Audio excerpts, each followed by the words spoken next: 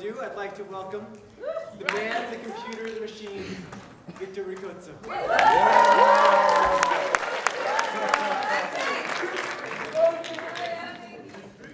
Evening, everyone. I have to thank Marie for saying that I'm in love with sleep. And technically, and that explains the reason why I spend most of my time in my room. So, yes. So today I'm going to talk to you.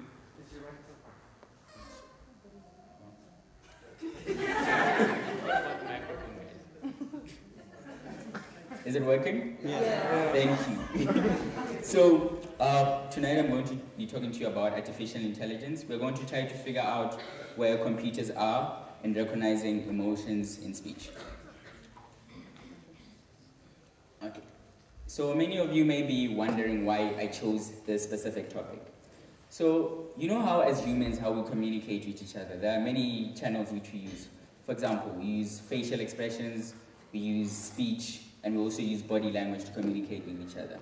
But what has happened recently these days is that every medium that we use to communicate has become digital, or it has become part of the computer age.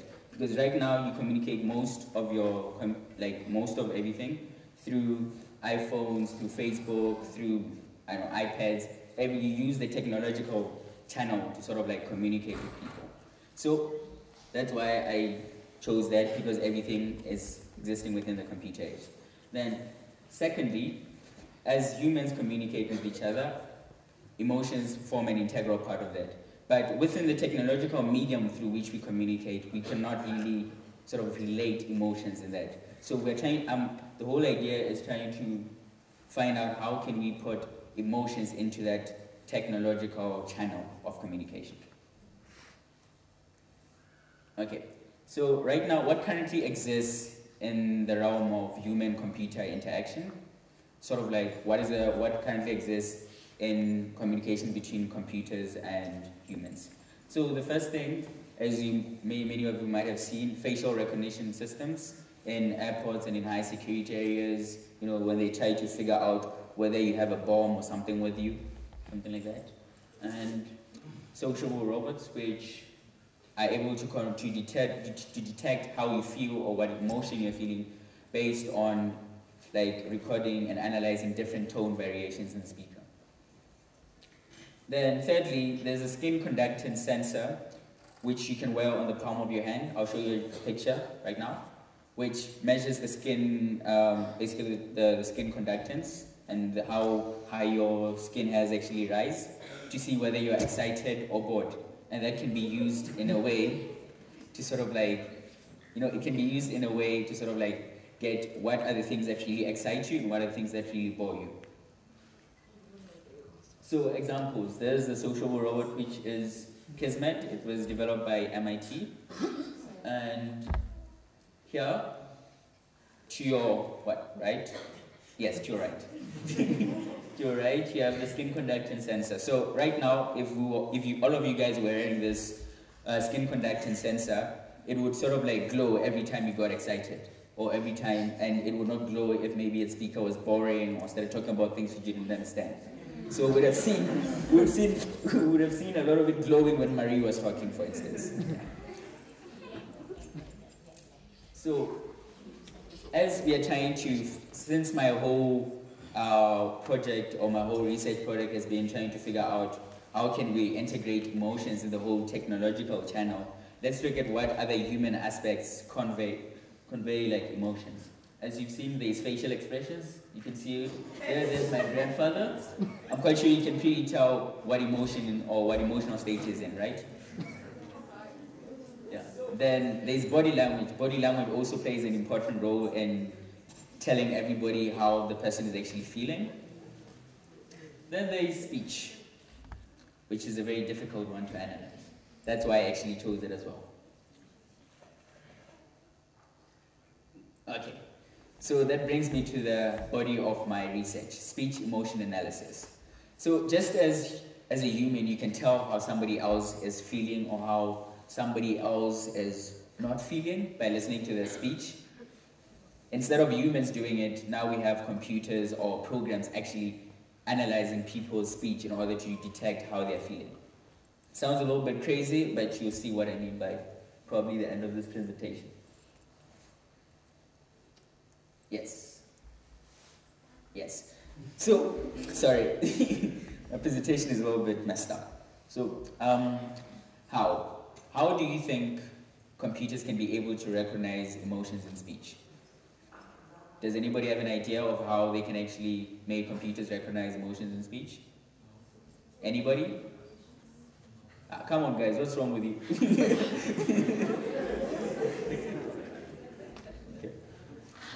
Okay. TK? Tone variation analysis.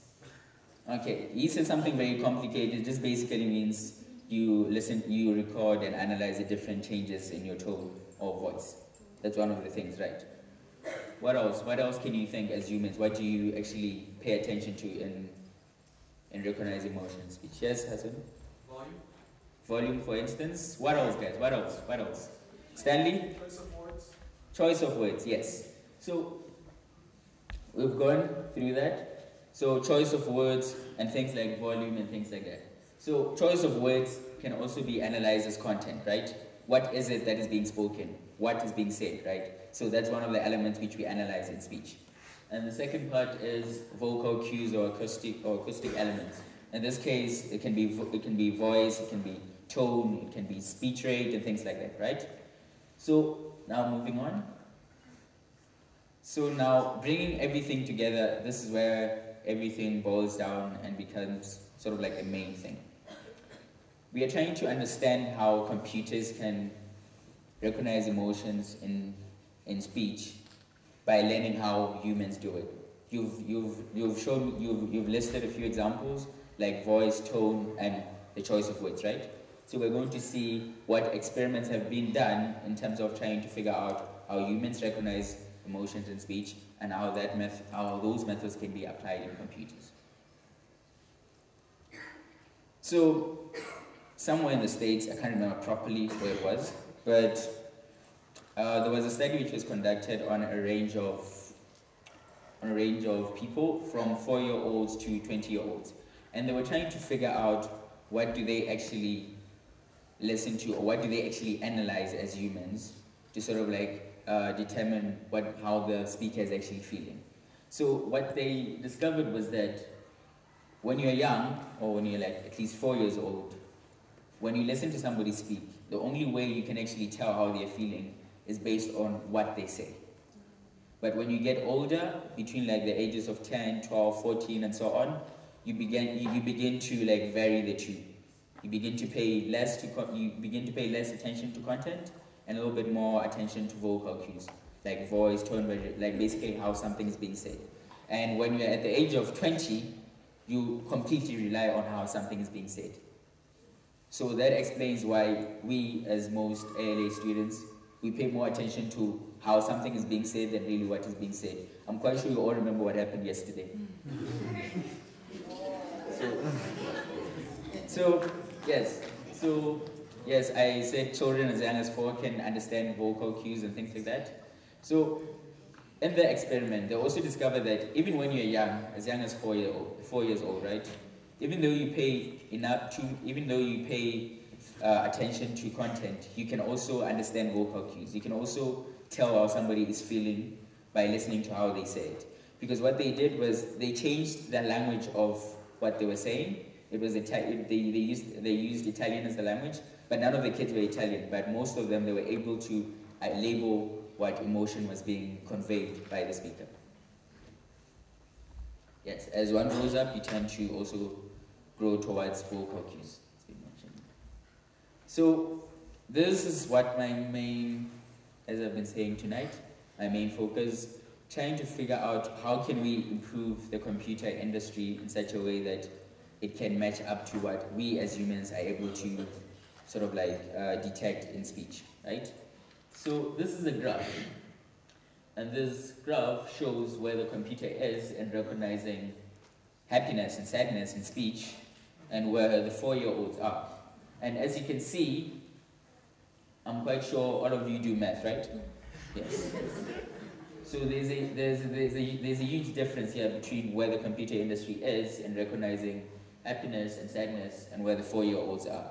And I'm quite sure most of you love your computers, but trust me, when it comes to labeling emotions or trying to figure out how you're feeling, this is where they lie.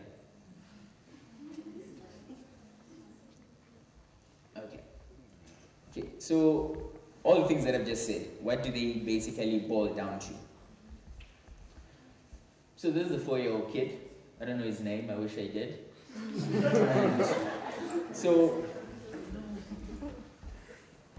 here, this red, cabinets and thingies. This is the K computer. It's the world's fastest supercomputer in the world. It reaches a maximum, guys, listen.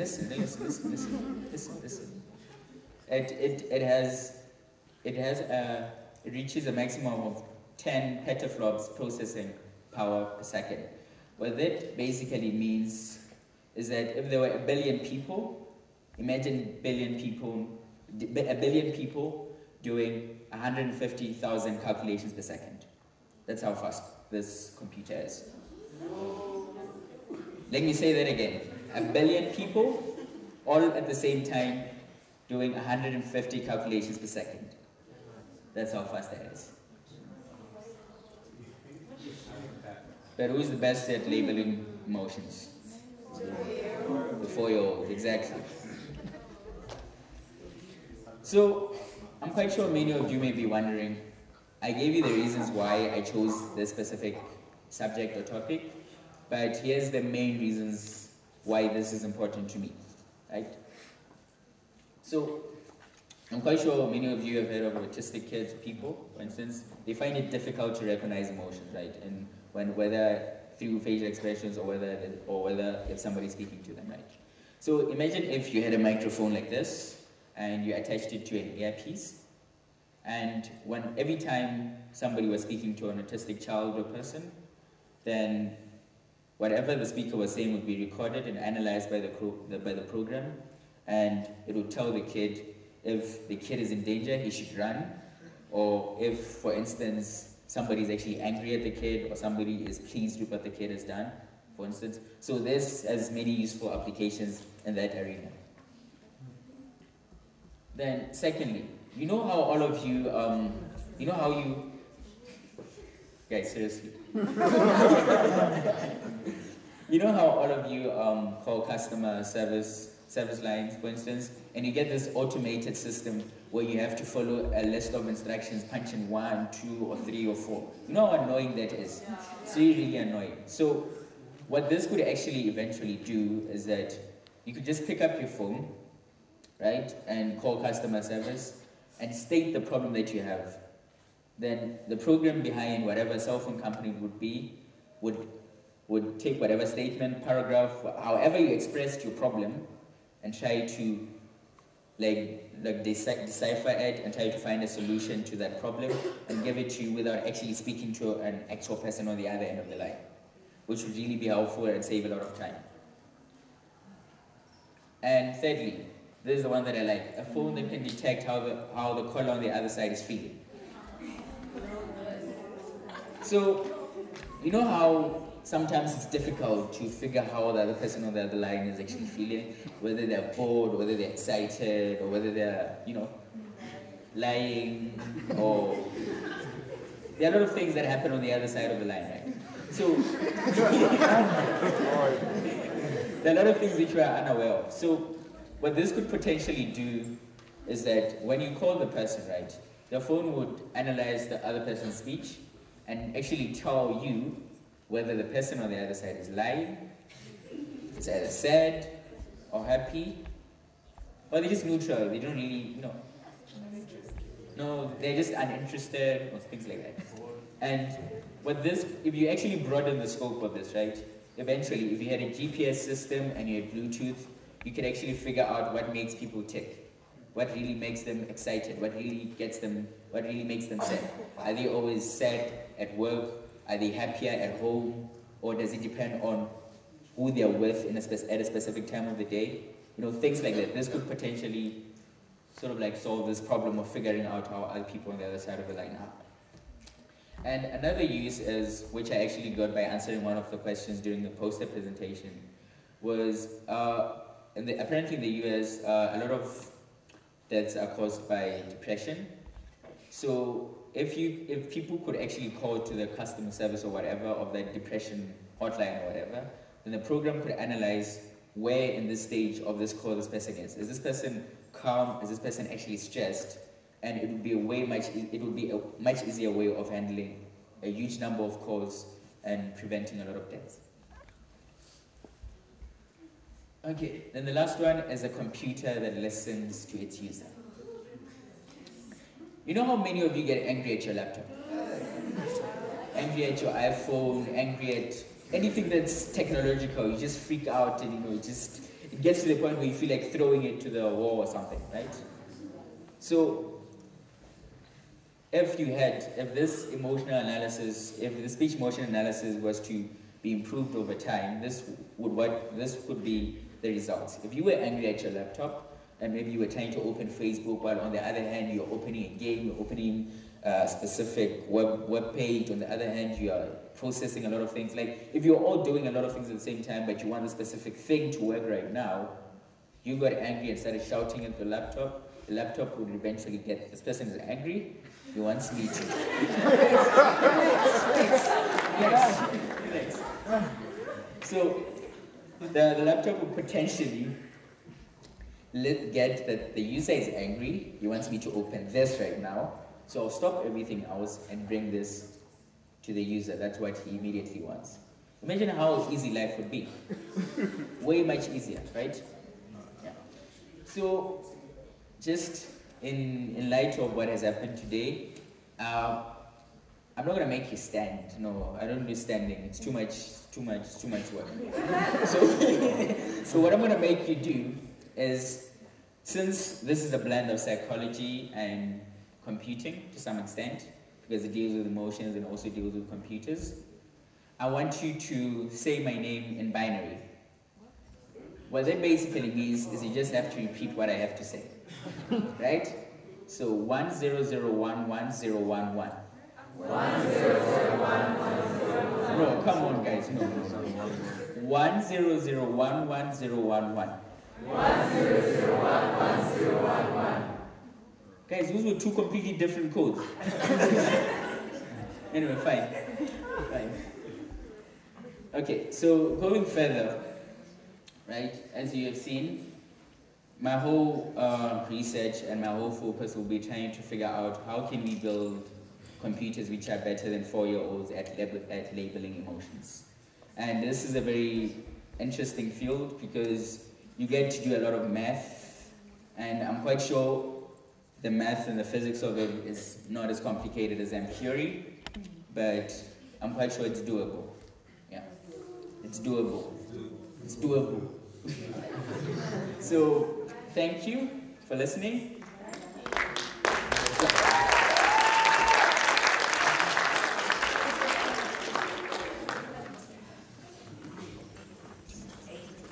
Yes, any questions?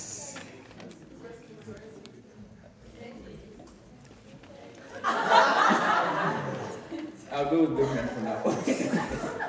Given that the American law system relies on lie detector testing, and given your statistics here about comparing computers to 4-year-olds, does this mean the detector test is really not accurate? I would say in this case, this one is more along the lines of emotions. Not really, I'm not sure where lying falls in, but this one is more along the lines of emotions. I'm not sure how accurate the whole lying detector thing. But this one is based on the seven basic emotions, which I think, I can't decide all of it, but I know it's based on 7 basic emotions. But lying, I don't think falls into that area.